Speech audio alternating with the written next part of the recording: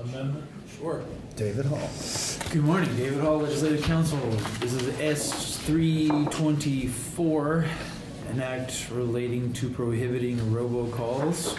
You should have, I hope you have draft. We got 1.1. 1.1. Yeah, that's what I copied what you said this morning. Well, that's okay. It has 90 days. That's good. Yeah, so for some reason our internal system is no longer updating version numbers, headers and footers, dates. I don't know why. Ever since the IT department became their own little universe, they're less concerned about the functionality of our documents, I guess. Is that on tape as well? I just did him a huge favor, so I'll tell him. 13th at 10:52, is that correct? Yeah. At any rate, the version that you have in front of you, 1.1 of the strike all amendment, does have the changes I believe that you were interested in. Those are primarily in subsection C on page 2 of 3, where the criminal penalties are changed to not more than 90 days, and the fine is not more than $1,000 per violation, or both. And each telephone call is a separate violation under this subsection. David? Yes. Quick question. So we had testimony that the AG's office isn't necessarily going to lay on investigators. Sure. So it seems like a federal conviction is where we would get the evidence that we would use for this. Does that make sense? That's one viable option, I suppose. So I'm imagining that these robocallers send out waves of hundreds or thousands.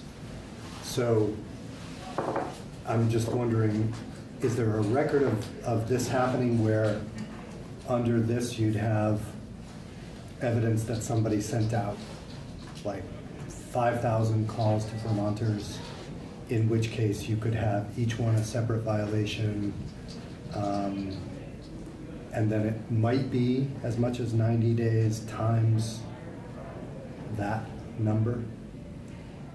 To follow up on that, that was my question too, is that you press a button, does that constitute one call, one telephone call, because it's the same thing going to 500 people, or is the 500 people the one call? Yeah, is the activating the wave of calls one call, or is it each call, each telephone that rings? Yeah, I mean it says telephone call, but it doesn't define. It says each prohibited telephone call. Yeah, I got to tell you that if an enforcement action is brought, then the AG's office is going to exercise its discretion in how to charge it, and I suppose. If you look at unfortunately they printed this page which had nothing to do with the robocalls, but if you look at this page with the yellow on this article, what it shows is that 46% of robocalls for September 2019 were scams. It seems to me that the Attorney General might have an interest in scams, and maybe not so much at going after payment reminders or telemarketing, but at actual scams, which, he's been on the road talking about IRS scams and other forms of scams. So, it may be true that it would wait for the federal government, but if somebody is scamming people over IRS, claiming to be the IRS, claiming to be the Department of Motor Vehicles, trying to get your personal information, then it does create a criminal offense, and there may be other places in law that they could go after, but this may be one where usually when the scam occurs, you have some kind of an investigation. Somebody reports that somebody took $3,000 from them, before they realized they had given away their information. So I just think that we shouldn't just look at it as the telemarketers, but almost half of these things are scams. It was funny. My granddaughter just as she was reading, I posted the story about the robocalls on Facebook, and as she was reading it, she got a call that her warranty had expired. This was her final chance. I don't know if that's a scam or a telemarketer, but I keep getting them and saying, "Oh my God, That's thank God it's the final one, your final notice." I think that's a scam. I don't know. Because they're not calling you and saying, would you like to get an extended warranty, where they're calling You and think we should telling be you. more specific here? Well, I think what I hear David saying is the AG's office will decide whether Yeah. to prosecute, depending on the facts. Yeah. And the way I read it, they'd be liable for multiple. If there's 500 phone calls with one button, it's 500 violations. And that's the Or way I is it one prefer. violation? No, I believe that the way It's written, per call. it's So, I mean, in your scenario, it sounds a little bit If you egregious, receive but a- 5,000 calls If is 5,000 5,000 calls. people receive this phone call, then Right. it's 5,000 violations. Yes. And I'm fine with that. I wanted to make sure it was that, not. That's the way it's written. Okay. I mean, it sounds like a lot. But Well, it it's is. at the discretion of the. I've actually tried to talk to some of these people on occasion just to get them a piece of my mind, but as soon as I say I don't want their product, they hang up on me. Rudely, I might add. They're extremely rude. Who would have expected? Yeah, who would expect these scammers to be rude? Well, I wish I could say otherwise, but my sister in Florida is impaired in a number of ways, and she's 4 or 5 times she's fallen prey to these sorts of things where she sends $4,000. The most recent one was somebody called and said that they found out on Facebook she was a fan of this particular rock star. And they said, and this person needs someone in Florida to help coordinate so can you send us your information, and then we'll consider you to be this person's Florida representative. Adam Lambert is his name. And so she wound up $4,000 or $5,000 just out of her account. Oh, that's terrible. Yeah. Do that to the elderly. But, cold calling people in a certain age group that they think are. Yeah. Well, this isn't part of this bill, but obviously the Department of Motor Vehicles nationwide, it's not just in Vermont, selling their information Yeah. and then having it used is also an issue that I don't know if the transportation committees are taking that up, or who is, but we should be taking that up. Mr. Chairman, I move S.324 favorably. Senator Bruce moved this 324 favorably. Is there any further discussion? I'm mad as hell, and I'm not going to take it anymore. Shout it to the rooftop. I'm gonna stop paying my phone bill, and then I won't have a phone. Right. They'll find another way. Yes. All right, all in favor, oh, please call the roll, Peggy. Senator White, Yes. Senator Baruth, Yes. Senator Sears. Yes, and Senator Benning votes yes. Well, you can Yes, hold yes, it yes. open. You can hold it Well, no, open. he actually told me he wanted to Oh, vote okay. yes, so, and we can hold it open for Senator Nedka. Okay. Who wants to report this, Jim? Not me. I'll Oh, do it. I would love to do it. I don't mind. I want to do this Okay, because you you're want- going to do the mental health. You always do mental health. Senator Sears. Okay, I do. You are right, I do. David, Thank you, Go ahead David. and send me the clean copy. Huh? Oh, David, I'm sorry. Actually, the 2 hardest bills I've ever reported out were the burn pit bill That is how. and the Kuligowski. This is, Um, Kuligowski was this horrible case up in the Northeast Kingdom where the guy was let out of the retreat, and he ended up beating to death the janitor and the furnace repair guy. And it was very, very hard. Do you know what Rescue Remedy is? It's a Bach flower essence. So Rescue is supposed to calm you down. And it's almost a little before I reported that. bill. Okay, Senator Nitka. Well, what would the That's bill, what did the okay. bill do? You just missed the vote on the robocalls. I'm assuming that you're against, you're for the bill, against robocalls? Mental health professionals. Senator Nika. Oh, Yes. involuntary. No, There were it's no involuntary changes from the last committed version that we warrant. just debated. Okay, great. Into their office and says, Um, "I'm gonna go shoot up So the now we'll How take do you up, identify?" Imminent threat. Yeah. Yeah. we'll take up It was, the bill on, Insanity.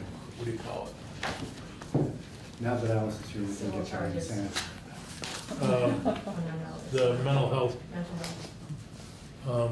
the act relating to competency to stand trial. Oh, yeah, we did the robocalls. All right, are there any other persons who, I don't know if I dreamt it or if I actually received suggestions from the Hospital Association of changes. You must have dreamt it. I must, it says a lot about me if I'm dreaming Just about this bill. It's, The one piece about adding a representative on the forensic yeah. Oh, okay. study, are they on it? Well, Eric's gonna walk us through the latest draft. Oh, for a second, I thought that was. I'm impressed you're dreaming about So us. funny, it was like, oh, we're loose. I know, exactly. Shows you how interesting my life is. Morning, everybody. Morning. Are we on 5.1? Yes, exactly, I believe so. Still on 5.1? Yep. That's the status at the moment. Okay. Eric Fitzpatrick with the Office of Legislative Counsel here to walk the committee through, as you were saying, Senator Sears, version 5.1, which is the most... I have Senator Bennings. I didn't think those notes looked like my writing. Oh, sorry about that. Is that on mine?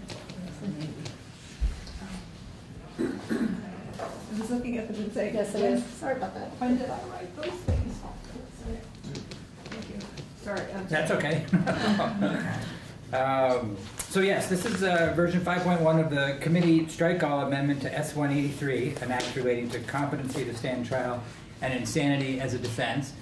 We've been through several versions before, and the issues I think will be familiar to the committee. I'll recap just a little bit where we are. You see that generally speaking, the bill is dealing with the criminal procedures around when a criminal defendant the issue has come up as to whether the defendant is competent to stand trial or was sane at the time the offense was committed. And the highlights, as usual, indicate where the changes are between this draft and the previous one that you looked at.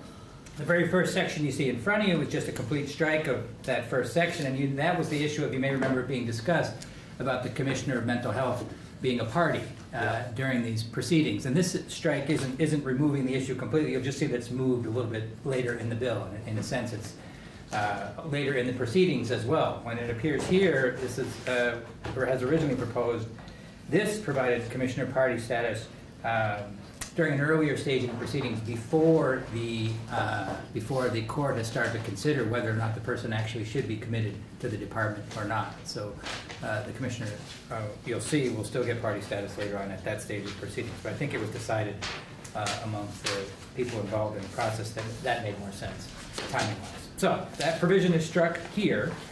And so then we'll move on to section, what is now section 1. And this has to do with the, once a person's sanity or competency is placed at issue, the court orders an examination. So there'd be a psychiatric or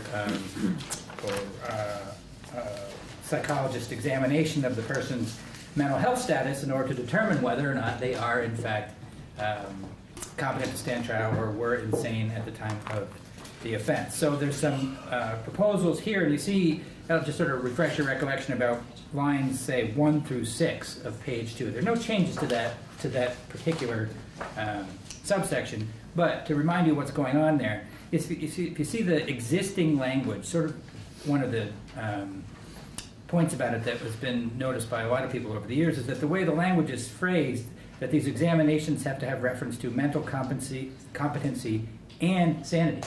But it's not always the case that both mental competency and Right. sanity are at issue in a given case. They're two different things, and it may be one, it may be the other. So this is, the language is changed to make it clear that that's the case, that the examination can be one or both of the following. It may be that both will be at issue, but maybe not. Then this allows for the examination to cover both, either mental competency or sanity. Now that's important to know because that's related to the new subdivision at the bottom of page 2. This has to do with, well, what about those situations where both competency and sanity are at an issue? And the proposal there is that, well, if that's the case, if the psychiatric examination is looking at both the person's competency and sanity, then competency has to be done first. And you'll see in the second line that it's not until after the psychologist or psychiatrist is able to form the opinion that the person is competent to stand trial, it's not till after that an examination of the defendant's sanity would take place. Now that is still the same concept in front of you, but I think it was Senator Benning who brought up that the language was a little unclear on that point.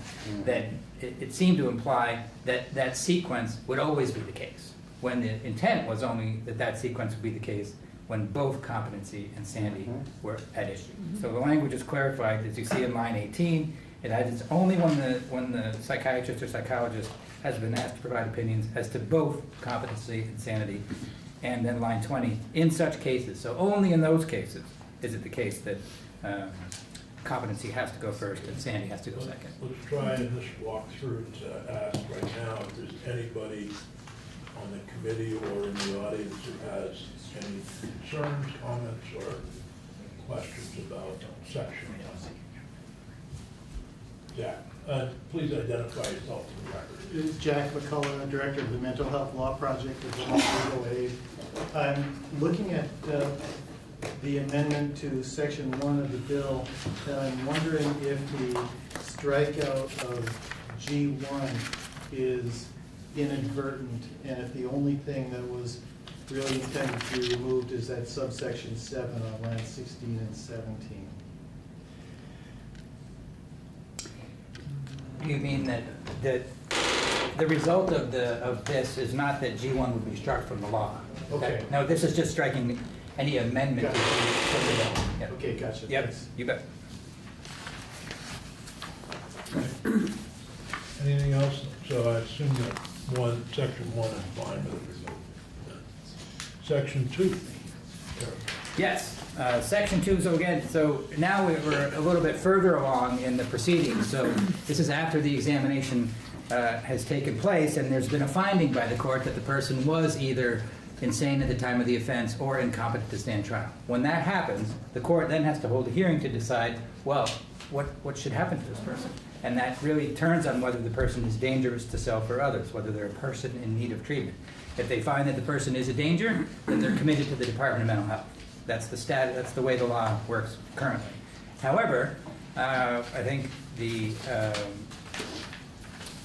situation now is that when that proceeding is taking place, when there's this determination as to whether or not the person should be committed to the Department of Mental Health, Vermont Legal Aid does not represent the person at that time. It would be if the person has either representation from the Defender General's office or has private defense counsel, that's the person who represents the defendant at that stage of the proceedings. Also, the Department of Mental Health doesn't necessarily have a right to appear at the proceedings either.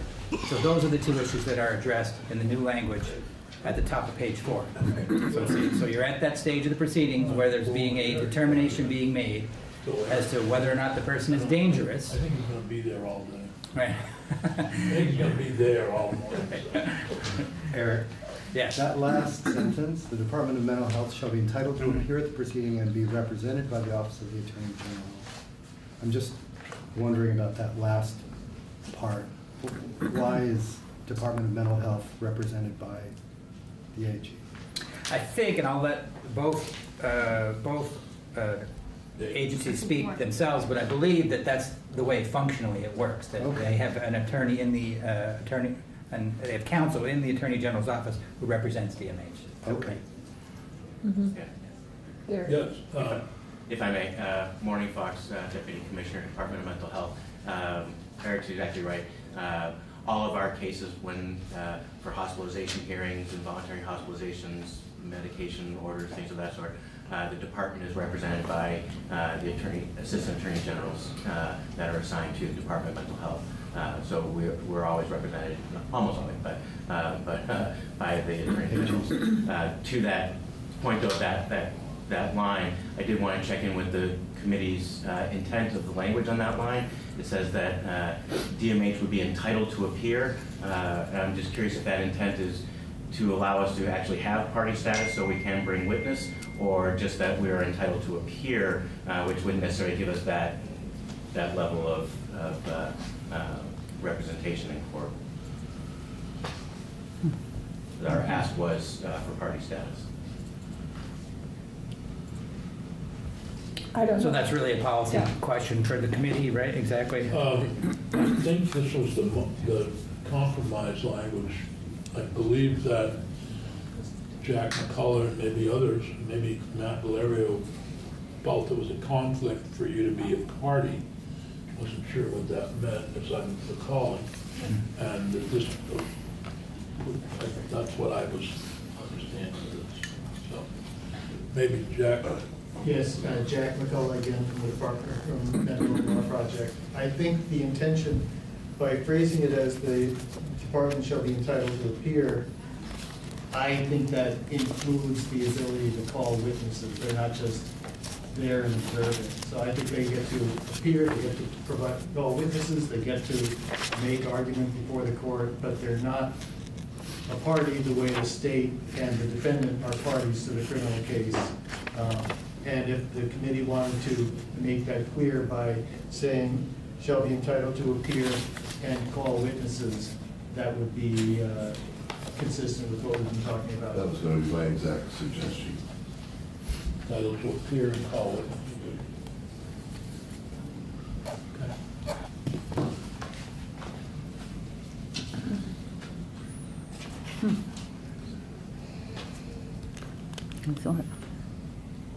And the other substantive issue that's going on in that subsection is in lines 4 to 5 is that a counsel is being appointed for the defendant from Vermont Legal Aid, so the person will be represented by Vermont Legal Aid rather than, and again, I think both Matt and Jack would know better how this works currently, but my understanding is that currently the person is represented by either the Defender General's office or private counsel if they have private counsel.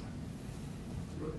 They could always get private counsel, I would guess, but this is something we've talked about for a number of years, that after the finding of incompetence to stand trial and the like, once you get to the hospitalization hearing stage, then it might be better for legal aid to pick that up as they end up doing that work identically down the road. They find mixed results with, I guess, the way the criminal lawyers attack those situations. Well, but would this still give that person the right, you know, and I'm going to say this, I don't mean it to be funny, but would it give them the right to have Alan Dershowitz represent them? They can always choose to not do legal aid. It's just that the court would appoint somebody from legal aid, and then if the person said, I want Alan Dershowitz, and Alan was available and wanted to do it. Yes, over the years we have... Notice I didn't say Rudy Giuliani. Over the years we've occasionally had one of our clients retain private counsel to do just the regular commitment cases. It's not that common, but they're certainly entitled to it. No, I'm assuming that it isn't, but that's still available. It doesn't preclude that with this statement. Okay. Okay.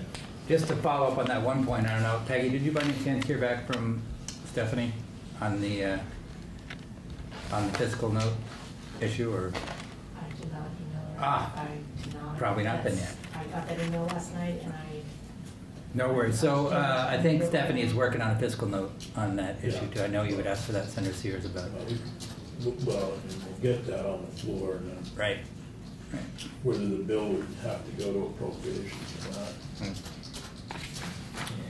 So moving on to the next section, section 3.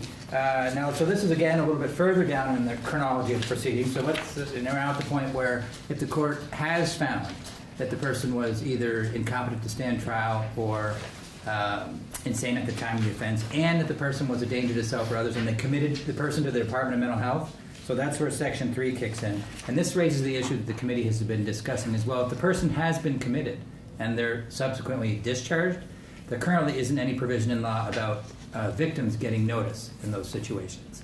So the committee is wanting to add some language around providing victims with notice when the person is going to be discharged, either from, and I'm over on page 6 now, lines 5 to 6, so the person is going to be discharged either from the secure mental health treatment facility or from the care and custody of the commissioner.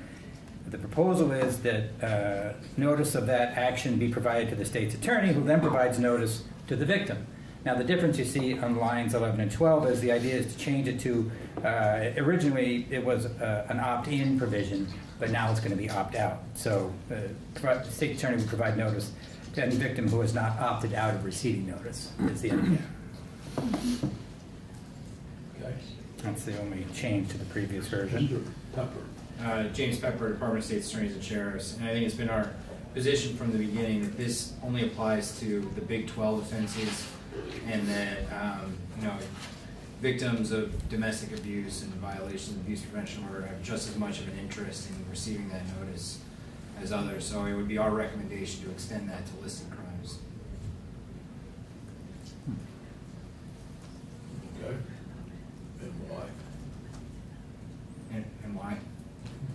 It's just that there are a number of listed non-Big 12 offenses that are very violent that victims would like to get notice if all of a sudden Department of Mental Health is then going to discharge their care and custody of that individual. Yeah, but right now they don't get any notice. Nobody gets notice. They get notice within the first 90 days. This would be extending that beyond 90 days. And I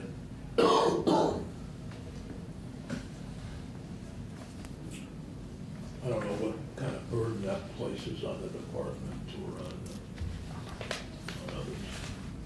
It would be minimal from the department to be able to make those notifications. We'll need to make sure we're aware of the different charges that this will fall under, and as the language states, the intent, and we've talked closely with the state's attorney's office that that this kind of notification can happen. They're discharging from a secure hospital or facility and still under the custody of the commissioner, or if the department is intending to discharge someone from the care and custody of the commissioner, or to not even reapply to continue in custody if the decision is to not apply. This will cover the state's attorney, though, and the state's attorney just has the responsibility to notify the victim. Correct. Can I ask a question? Or maybe I'll let Eric walk through first, because this is kind of a general question. Okay. Sorry. So, any objection to that, to making it listed crime? Huh?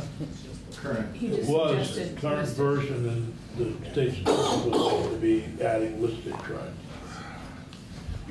You know, I've had an issue with listed crimes being a kind of expanded list that,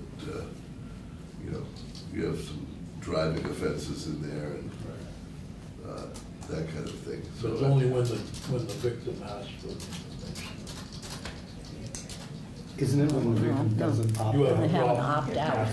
Right. When they have an opt-out. I mean, to me, this is about particular crimes of violence that people should be concerned about. And, I mean, if that's the way it goes out, that's the way it goes out. But that it isn't, I think, what this was designed to be for. It was for the crimes of violence. But you would probably know, since you wrote it. Well, I never intended for listed crimes to become this big, by the way. Why don't we just say, but if you add crimes of violence, then somebody who commits a simple assault in a barroom brawl would be, I don't know how many of them are included. Right, that's why I was,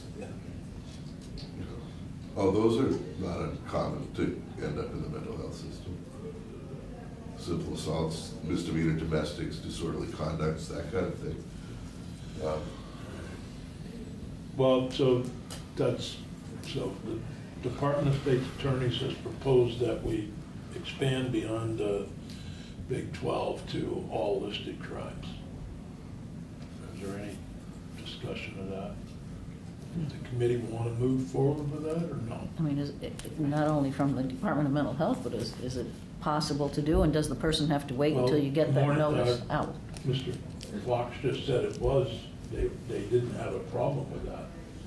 We just need to know which They just crimes need to know which clients to do they're this supposed for. to report to the state's attorneys on it. Correct. So does it mean that the patient would have to wait much longer until you notified all those persons? No? We make one notification to the state's attorney. Oh, you're saying, okay, and then state's attorney State's attorney might be months. is the one responsible to notify the victim. Well, If the victim wants. This is unless the victim Unless they opts opt out. out. Right. Well, unless the victim has said, I don't want to know. Yeah, I'd like to know from the state's attorneys if they can do it. Well, they just said. Yeah, They proposed sorry. Oh, you did. We can do it. Oh, that's right, you wanted it. Yeah. Sorry, you wanted it. All right, say they want it, okay, I guess. This does remind me of a conversation that came up. The only reason I bring it up is because once before, when you were creating the offense of felon in possession of a firearm, and you thought listed crimes was too broad, you said listed crimes except for, and you exempted a few things like the driving offense and a few other things. So Let's do that. you could look at that approach. Yeah, as sort of a- Just follow that list. we, rather than going through the entire list again, which would take, you certainly could do that, take a little more time. Whatever we did in the firearm. Yeah. And Yeah. exempted a few, I think, some driving offenses, some other Yeah. things that were That makes sense. deemed not to be as violent. Yeah. Yeah, you voted yes, Joe. On robocalls. Thank you. And many other things. You voted to be in favor of it. We passed 4 bills while you were gone, and you voted yes on all of them. None of them matter because I was testifying on my helmet bill. We passed that in here. I made the Additional important elements. statement on public television there. Here we are, page 6. Go ahead and pass it, and then you can. Now you have to have a seatbelt on your bike. If you're smoking That's what marijuana. Andrew was talking about.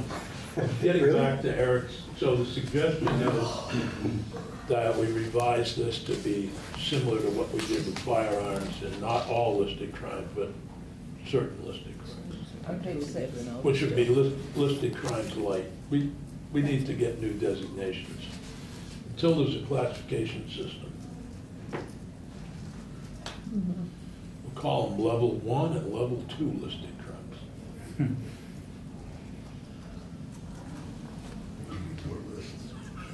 We need more lists. So we're just doing the level 1 listed crimes. Sounds good. I can, Boy, if he who wants to go that route, I happy can with that. put some language in the next draft so you can take a look at that. Yep. So no changes to section 4 about the disclosure to the prosecution of mental health examinations for purposes of the defendant's competency. That's still the same issue that was debated last time, you may recall. No changes in language to that. Where are we? That is 7. bottom of page 6, top of page 7. Yep. I think you probably recall that one would expect that that case will be litigated and court will weigh in. Yep. No changes to section 5, corrections, the assessment of mental health services. Over in section 6, the forensic care working group, you Yeah, remember. this is where I dreamt this.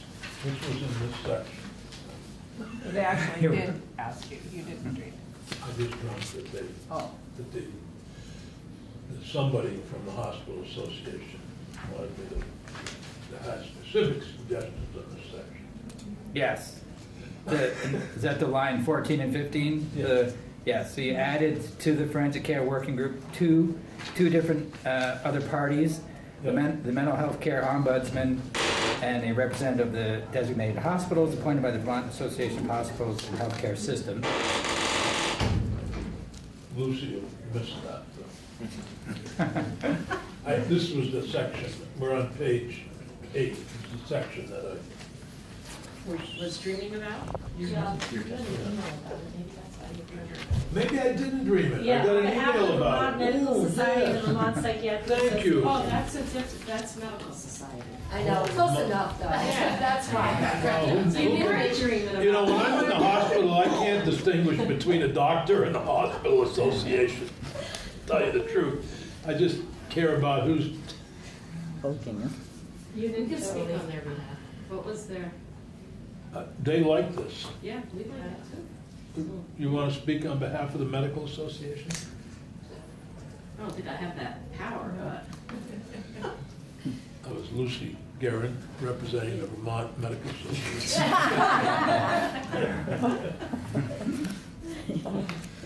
Yes. Can I ask on line 7, page 8? Glad to know I didn't dream about it. It says that Department of Mental Health shall convene a working group of interested stakeholders, including as appropriate. I don't remember that language before. Who decides who in that list is appropriate? I'm going to defer to Katie on that one. She can... Could I help with that? Yeah, please. Katie McLean, Office of Legislative Counsel for the record. So the responsibilities of the working group are two very kind of different assessments that they're doing. One is more policy and one is more about the physical building. Mm-hmm. And so when we're putting the list together, for example, we included BGS. BGS probably isn't going to weigh in on the policy decisions, but they would be more appropriate to weigh in on the physical facility piece in subdivision 2. Mm-hmm. So I wanted to give some flexibility that the most appropriate parties would be weighing in on the most appropriate question, the question that they'd be most helpful with. I guess I understand that. I guess it still leaves open the question, what if somebody feels that they're appropriate to the other discussion, but somebody else feels that they're not? Who's the deciding authority in that case? Usually it would be laid out who is on or not on. I guess it's the Department of Mental Health the way I read this. Yeah, I would read it to be the Department of Mental Health. Okay, as long as we're clear on. They're convening the working group. Yeah. Okay. And line 16 and 17 says that the Department of Mental Health can include any other interested party as they permit. Suppose So. the Commissioner of Buildings and General Services feels slighted, they could complain to the Secretary of the Agency of Human Services. I don't know. Okay.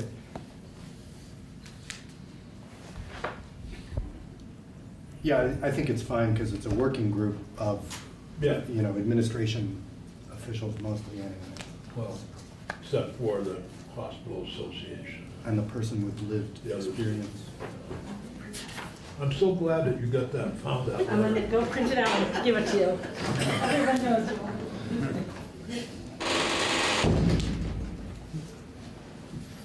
All right. So that's the list of the members of the working group. As Katie was alluding to, what comes next in the language is what the working group actually considers, studies, and reports back on. And you'll see that there's some new language over on the top page 9. This has been moved. Remember, the draft originally had proposed legislation that required specifically that would be sort of incorporating a Connecticut Psychiatric Security Review Board model into Vermont law. Remember that? And there was discussion about, well, that was probably too specific, and maybe just have the committee consider that option rather than necessarily require specific legislation. So that's why it's added into this list of issues that the committee considers. And if you turn over onto page 10, lines 7 to 8, you see it's struck there. The report had originally required proposed draft legislation adapting that Connecticut Psychiatric Review Board model. That is struck, but there's just sort of some general language there at the bottom that provides that if the working group does identify any needed changes to statute, that's the legislation, proposed legislation, that would have to be included in the report.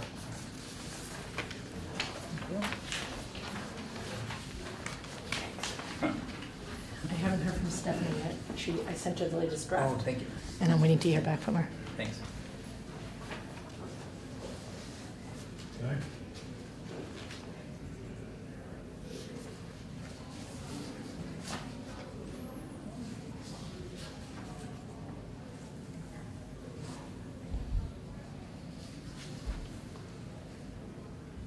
Wasn't the medical association, it was the psychiatric association.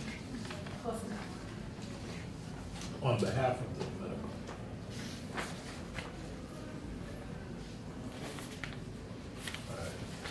All right. So, anything else here? Not from, no other changes, nothing else on the draft. So we do have a couple of slight changes. Yep. So I'm wondering if there anybody in the audience who has any concerns with this draft that would be amended shortly? Okay. What I'm going to suggest, Eric, is would a half an hour be enough time? Yep. Why don't we get back together for you and Katie between now and 11:30 and have a final draft to vote on? Sounds good. You don't have to highlight where it's different. Right, this one will be Really clean. just- Right. Just cleaning it up. Yep. And so we'll get back together at 11:30. Got it. Next, on Thursday, we're gonna start at 8:15 and end at 10:25. And that's all about Woodside, for anybody who's interested. Senator Ruth, you won't be here. I'll be gone. And Friday, I need, because Joe will be gone on Friday, so it's just gonna be the three of us, so. Is it Thursday at 8:15 or tomorrow? Right, Thursday at 8:15 to Yep. 11:25, 10:25. Because we've got that song on the way up. And bony fingers. So, Eric, good work. Thank you very much. Actually, we don't have a hard All copy right. in front of me. Well- Peggy, do you have any other copies? Oh, there we go. That's okay. Eric, Thank you. Yeah, the other one too, by chance. Oh, do you have the other one too? Oh, the the list. first handout is your definitions, and that's very helpful to see what it is, what we've done here. In terms of. I gave him mine. crimes Oh, okay, I was that gonna say, I'm looking for you. No, I have. That are not included. I'm sorry, sir, should we say that one more The time? listed crimes. Yes, the listed crimes statute that I printed out that you see in front of you is the current existing list of all the offenses that are within the definition of a listed crime. So you see it's a lengthy list. It looks to be 31 offenses long. So as opposed to the Big 12, which is obviously, well, exactly. If you now take a look at the proposed amendment over on page 5. Now this again, you remember there's no highlights or strike through here, so this is a clean copy, but the version that you had previously looked at was Big 12, so that the notification to victims would kick in for a Big 12 offense under the previous draft. Now you look at line 11, it's for a person found not guilty by reason of insanity or incompetent to stand trial for a listed crime as defined in subdivision 53017, which is what you have in your handout, other than, and that's just word for word out of the felons in possession of a firearm statute in 13 VSA 4017, or I think it might be 4016 or 17, which is that you went through this process back then in which there was a concern about maybe the listed crimes were too broad to prohibit someone from possessing a firearm. So you went through and sort of tried to cull out a few that were not as, in the view of the committee, as violent or as serious as the others. I shouldn't use the word serious, they're all serious, but certainly didn't. So this pulls out lewd and lascivious, but leaves in lewd and lascivious with a child. Correct.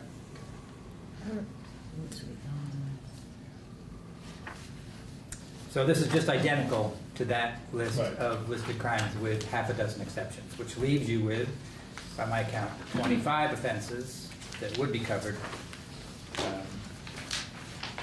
as opposed to the Big 12. The only other change to this draft is over on page 3, line 14. This has to do with the Department of Mental Health's ability to participate in the proceedings around commitment, and you see that the words "and call witnesses" are added on line 14. They shall be, DMH is entitled to appear and call witnesses at the proceeding and be represented by the Office of the Attorney General.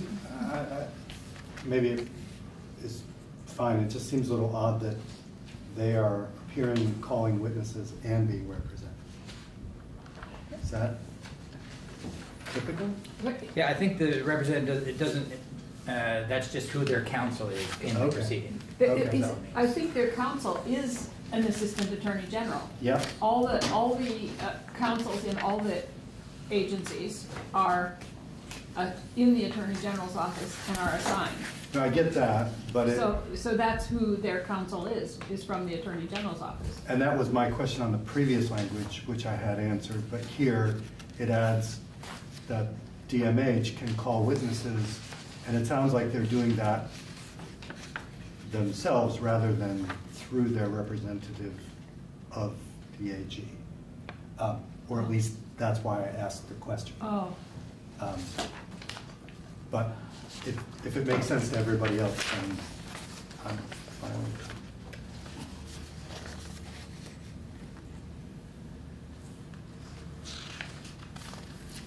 What page is that on again? Page 3. Because if they're represented by the AG, then it seems like the AG would have the ability to call witnesses. I think the representation sort of identifies who is their counsel, as opposed to what they can do. Okay. So then, so this makes everything manifest. Correct. Okay. You could change it to say the Department of Mental Health, represented by the Office of the Attorney General's office, shall be entitled to appear and call witnesses. But I think this is fine if that's everybody's understanding. Yeah. Yeah. Yes.